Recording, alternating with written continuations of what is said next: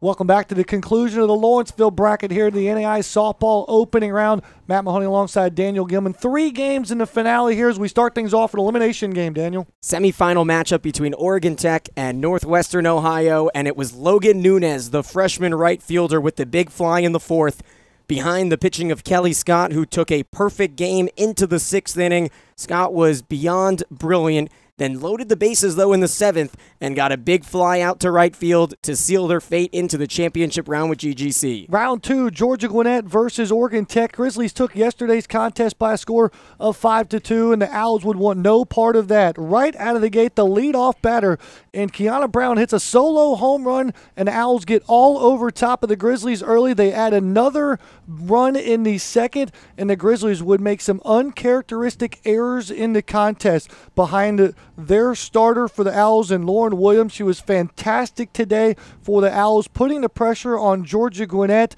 as GGC did not come up with too many answers. In game number 1, the Owls would win 4-0 and force the if necessary contest. Best 2 words in sports, Matt. Game 7. Grizzlies get things going back to normal fashion. A top of the lineup getting the job done. Cook and Rossetti both get on and both come in to score in the bottom of the 1st inning as Georgia Gwinnett manufactures a couple of runs off a Sydney Wilhite sacrifice fly, and the Grizzlies would turn to freshman Piper Wagner inside the center circle. Wagner, the freshman, back-to-back days, 0 earned runs allowed in the first day, 1 earned run on the big fly by the All-American Tara Motier. The Grizzlies booted out Lauren Williams, who shut them out in the first game and had to face the freshman Sarah Abramson, but Matt, they were ready for the task. GGC would tack on another run in the 4th. Big-time base hit on an execution at-bat. Aubrey Cox coming to score, and the Grizzlies would extend the lead 3-1, and no at-bat bigger for GGC. It's a great play by Robinson there at short. Comes from Georgia Gwinnett in the bottom of the 6th. The tall foul pole was friendly to the home team here as Coach Cat was thankful for it. Dr. Darren added it before the season started in 2013 when it all started, and GGC softball celebrates with the big insurance run in the bottom of the 6th. 3 outs remaining. Piper Wagner, the stadium was packed. GGC baseball had just won, and Matt was on the call for the top of the 7th inning.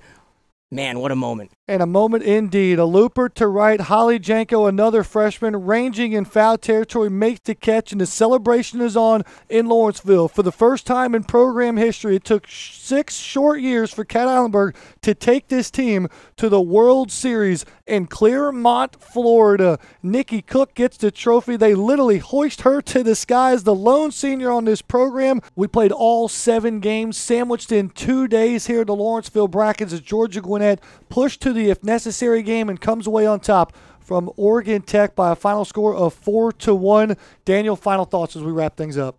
I still keep coming back to the fact that Nikki Cook reached 13 times in 2 days with 11 steals. Piper Wagner, a perfect season. That's the only way I can put it. 18 starts, 18 wins for Piper Wagner, and the pressure put onto the freshman in 2 nearly must-win games. Yesterday, you don't need to win it, but if you do, it makes it easier on today. Today, Game 7, you need to win it. Yeah. My favorite 2 words in sports, I'll say it again, and it lived up to expectations, Matt. Absolutely. Georgia Gwinnett will be headed south on I-75 May 24th through the 31st for the NAIA World Series. Fans, be sure to log back onto our website, grizzlyathletics.com, for a complete recap of this year's Lawrenceville Bracket. History was made as the glory goes to the Grizzlies. They won the opening round for the first time, and they're headed to Clearmont, Florida.